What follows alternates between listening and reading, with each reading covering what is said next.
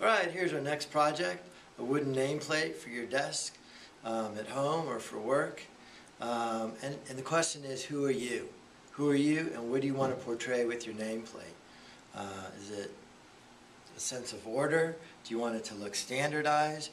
Do you want it to look natural, a spirit of joviality?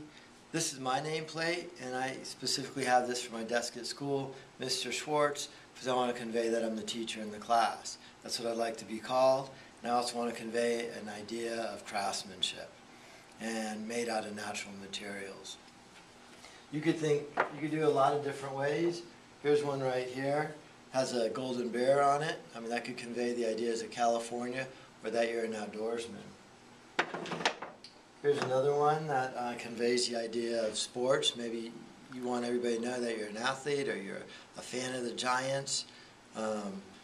What you say on your nameplate says a lot about you.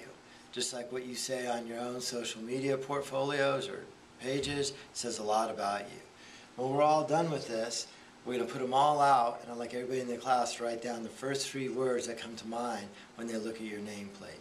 Craftsmanship, fun, whatever you think you're trying to convey, and then we'll compare that to 3 words you write down right now on your intent and what you want to convey in your nameplate.